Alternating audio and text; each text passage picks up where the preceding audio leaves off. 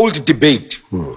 Jesus is white. No, Jesus is black. No, he's not black, he's not white, he's a Jew. For those politically correct ones who don't want to actually take a stand, those who are on the fence. No, he's not black, he's not white, he's Jew.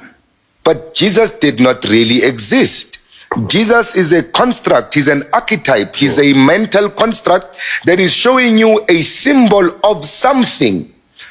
You can read the Bible literally, and you will become the greatest fool in the world, because now you will expect literally a man to walk on water. You will expect literally for the dead to physically resurrect and become alive like Lazarus.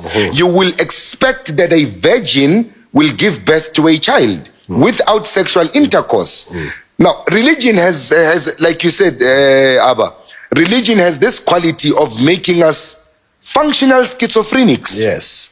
Yes. We are functional mental cases. Yes. Will never be complete if we don't decolonize the language, we don't decolonize the culture, we don't decolonize the ideas, the principles, and all of these things. But if we think we're just going to sugarcoat this thing, we're going to paint Jesus black and give him dreadlocks and start to say, Jesu, listen, fake is fake. Whether it's white or black, it's still fake. Understand? So this is where our people are, that we are lazy to do what we're supposed to do in the context of decolonization. Yes, it's very profound, because now you find that